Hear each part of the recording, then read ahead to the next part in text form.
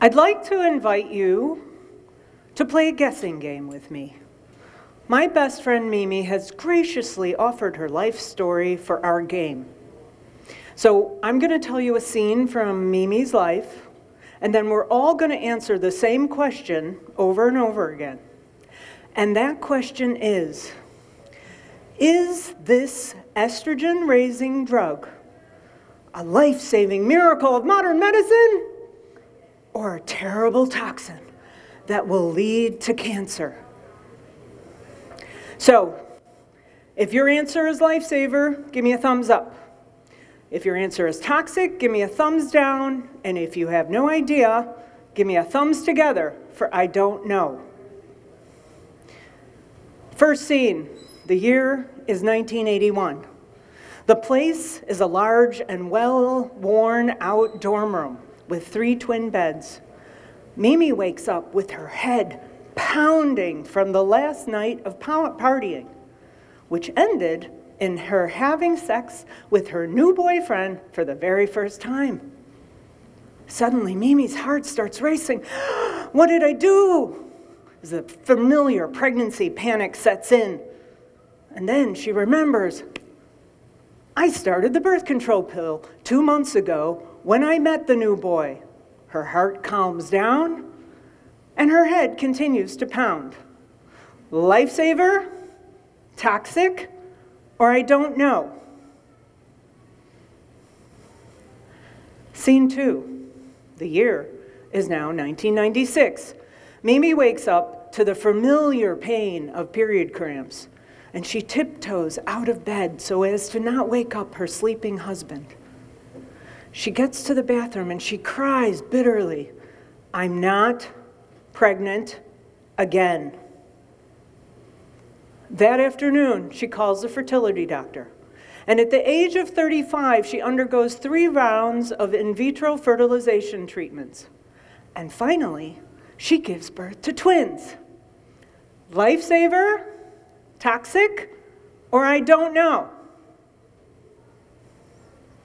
11 years later, one of those twins, her daughter Anna, is curled up in a ball in the school nurse's office with period pain so bad she has to leave school again.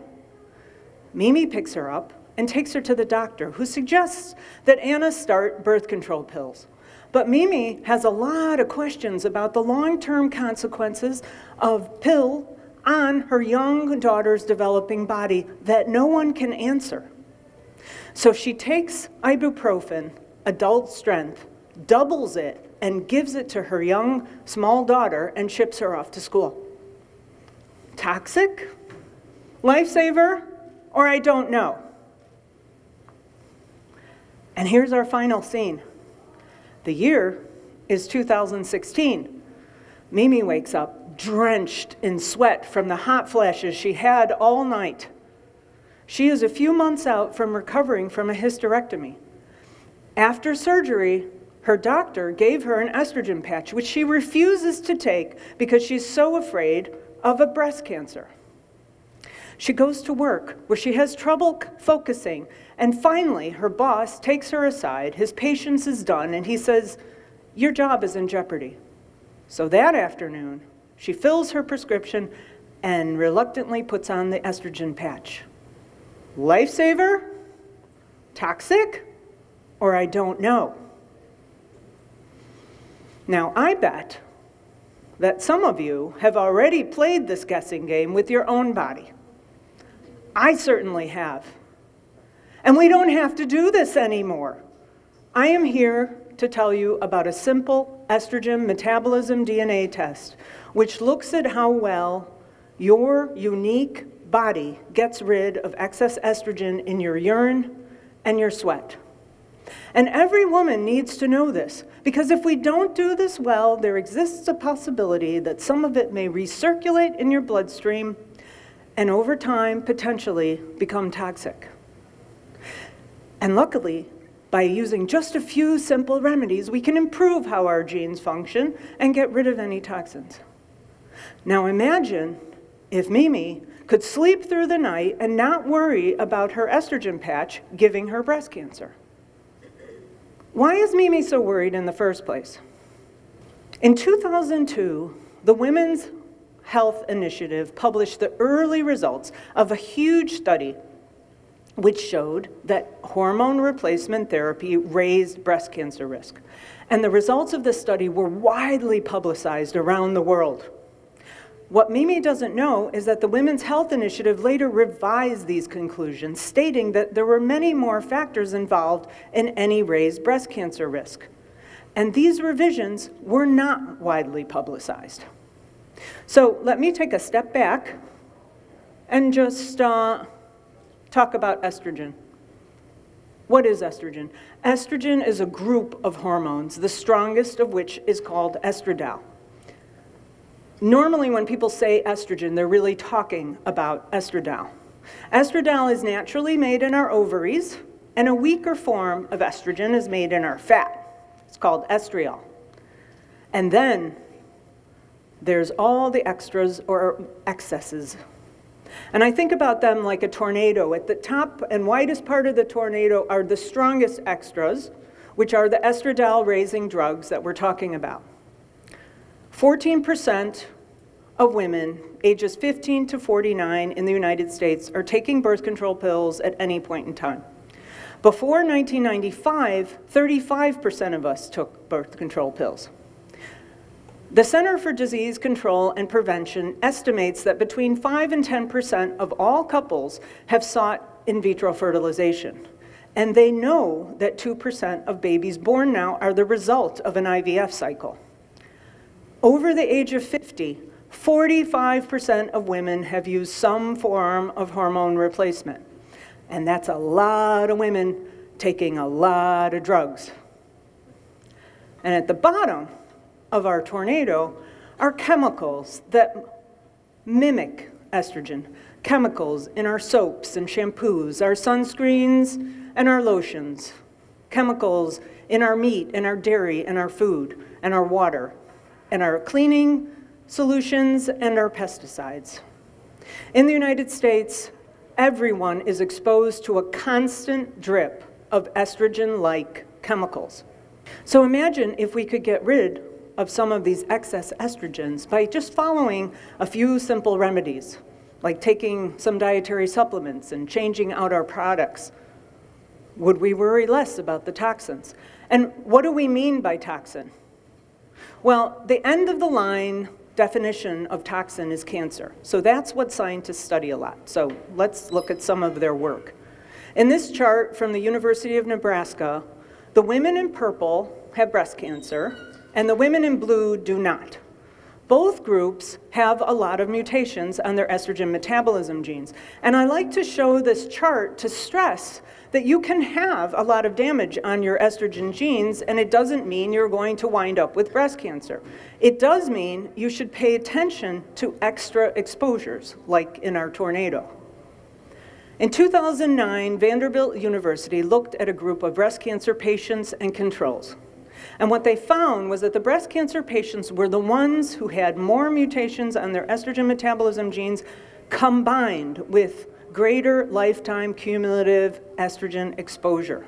In 2019, the University of North Carolina at Chapel Hill published the results of a study where they had followed breast cancer patients for 18 years. And they found was that the patients who did better were the ones who had better estrogen metabolism function. And luckily, we know from thousands of studies how to improve that function. So how do we do that?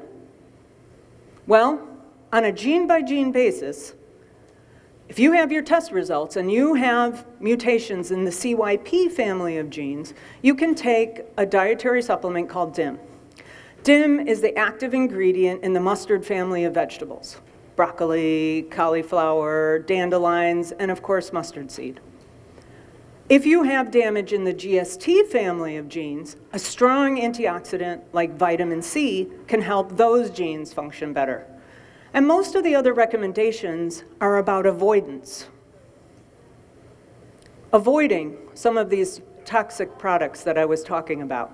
So The Environmental Working Group is a large non-for-profit that rates products for their toxicity. In their website and in their app, you can learn about what they call cleaner products. Try and buy meat and dairy with no hormones. And if you have one, stop using pesticides on your lawn. It's really that simple. So if it's so simple, why isn't everybody already taking this test? Well, genetic testing is new. It's a new and evolving science, and that means it takes a lot of money. Labs have to buy very expensive new machinery. Practitioners have to be trained. 15 years ago, there was only one US specialty research lab where a physician could buy this test. And now, there's several dozen. None of these labs take insurance. It's cash-only payment. A woman came to one of my talks and went to her doctor and asked him to order the test. But he refused to order it because he said he didn't know how to use it and she didn't need it anyway. And his response was not uncommon. It takes on average 17 years for good research to start becoming adapted in clinical practice. So by that measure, we are on schedule or even ahead of schedule because now there's tens of thousands of medical practitioners using not just this test, but other genetic tests. You can even order this test yourself online. And that's what I told this woman to do. Go get one of the do-it-yourself kits and bring it back to your doctor. Once you have your results, it might be able to help you with decisions we make about sex, drugs, and babies. So I like to start talking about sex with the ovarian life cycle. Once you begin your period, you're left with 20 years, give or take, when your eggs are healthy enough to sustain a pregnancy, after which they're not. But now, 10% and growing of girls are starting their period between the ages of 10 and 12 instead of the norm of 12 to 14. And that means that their eggs are going to be in decline before the norm of 35. That also means they'll start menopause earlier. This is called advanced ovarian aging, and it may lead to the greater and earlier use of these drugs. Now, when I give these talks, usually the first question I get is from a middle-aged woman who doesn't ask about herself and her own body and the hormones that she might be using. She asks about her daughter. And the question might be, should my 15-year-old be on the birth control pill? Or should my 29-year-old start trying to have a baby? And my answer is always the same. The sooner that you and your daughter go get an estrogen gene test, the sooner that you can learn about your own body's capabilities, improve them if you need to, and be in a better position to help your daughter because your own health will be improved.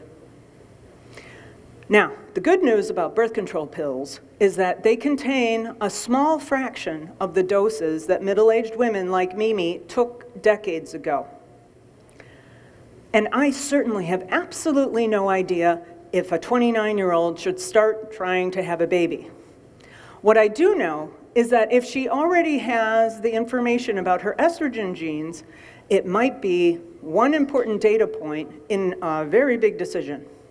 So if a young woman knows that she has damage on every single gene, for example, she may decide not to wait to 35 to start trying to have a baby, so as to avoid in her theoretical multiple IVF cycles in her theoretical future. In a normal cycle, estradiol ranges from 50 to 200 milliliters. In an IVF cycle, the optimal goal is to reach estradiol levels of 3,000 in order to produce more than a single egg in that cycle. Well, that's 15 times your normal max. And when we're done making babies, there's a lot of options for menopause relief. In 2002, when the Women's Health Initiative came out with their early results, physicians immediately stopped prescribing HRT, and their prescriptions have dropped 76%.